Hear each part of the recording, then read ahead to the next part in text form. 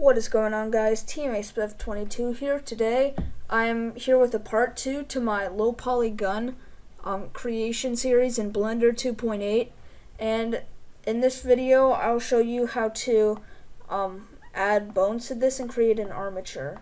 So first, what you want to do is select your mesh, then Shift A and create an armature.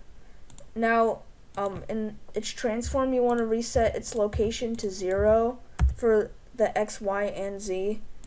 Then you're going to drag this bone down to about the middle of the handle here, like you can see, and then click Tab and move the top like this. Now Shift E and drag out a new bone and get this one to be pretty center with the barrel here, like this. And then now you have your basic bone structure. Now you can do bones for the trigger and stuff like that, but I'm not going to.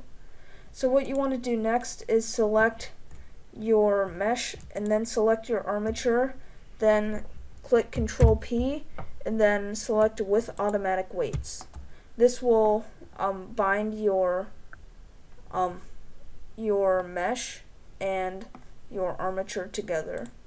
So next, what you want to do is select your bones and change their names.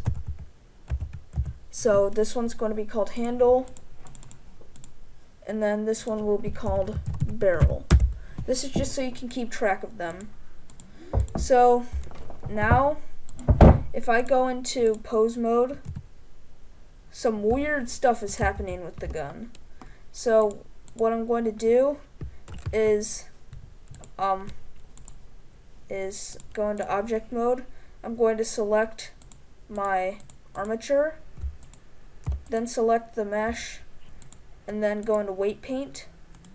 Now what you can do is select your bones in the vertex area. So in the handle, you can see where it's affecting. And then at the barrel, you can see where it's affecting.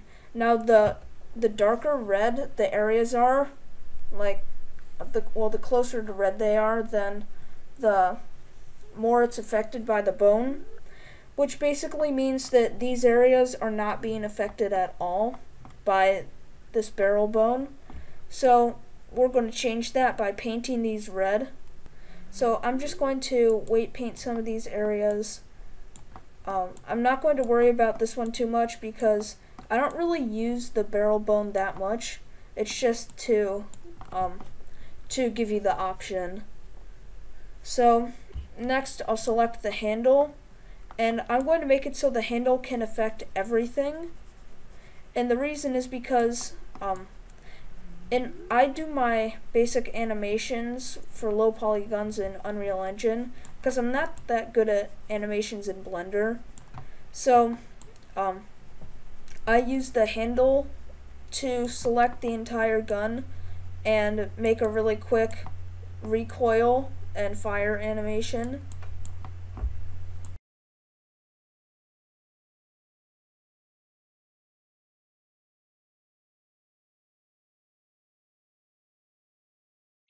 Okay, so now my weight painting is pretty much done, so I can get out of object mode.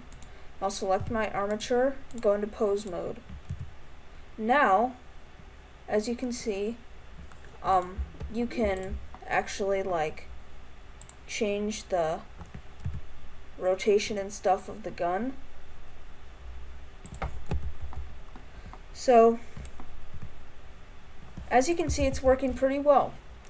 So that's basically all you need to do for your armature.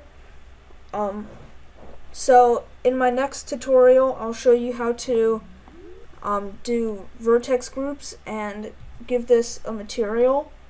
So thank you guys for watching. Team AceBev22 out.